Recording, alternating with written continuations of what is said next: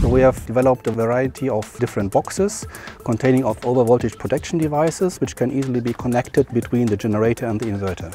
In addition to all the PV sets, we got the special hand tools and also the marking part.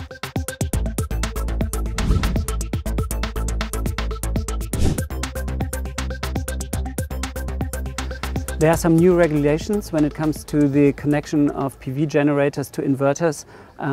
How do you deal with them? Yeah, that's right. There's a new standard in place which requires that installators of PV systems have to connect the PV generator with the inverter and to secure overvoltage damages. So we have developed a variety of different boxes containing of overvoltage protection devices which can easily be connected between the generator and the inverter. I think these are called PV sets. What are the differences between these three PV sets? So depending on the number of strings and MPPTs, which is relevant for the inverters itself, the user can select the right variant from our shop and he's then fine with the standard. And what components do I see here? I mean, especially in this big one. So in all variants, common is the overvoltage protection. So here we have fuses. The boxes need to be equipped with fuses because we have 6 strings to avoid reverse current of one defective string. So we have to secure them by using fuses. And we have also the firefighter disconnector, which is then placed in this box. So you have a remote contact that you can switch off from the basis of the basement level of your house, can disconnect all the modules on the roof so that there's no voltage coming into the house. Okay.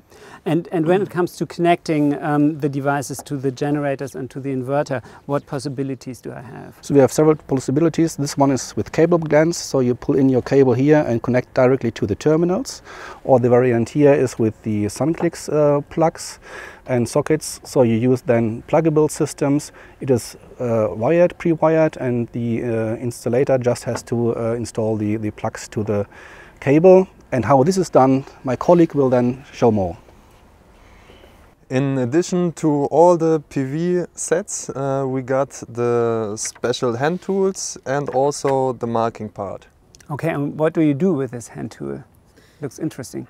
We got the hand tools for stripping and crimping for the PV cables, and here we got the Wirefox 6SC for the cross section 1.5 up to 6 square millimeter.